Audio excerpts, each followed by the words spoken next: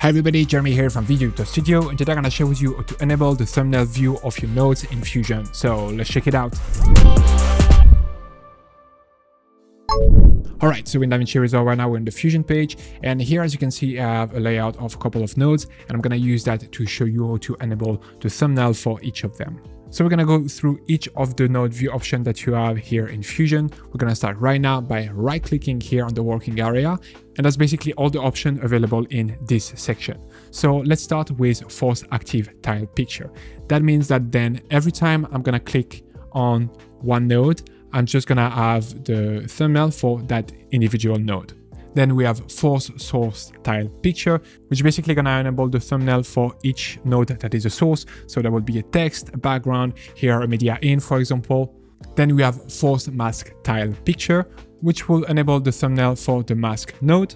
And we got Force All Tile Picture, which will enable all thumbnail for every node. And finally, we have the last two options, which are Show Mode option and Show Thumbnails. The Show Mode option right here will basically enable you to see some modification made to the node. For example, here with that text, if I add some keyframe, I'm going to do some keyframing here on the sides, for example. And as you can see now, we have a keyframe appearing down there, so we can easily see which node are keyframed and which aren't. And then the final one, Show Thumbnail, here, if you activate it, you will finally be able to see the thumbnail of here, for example, your media in.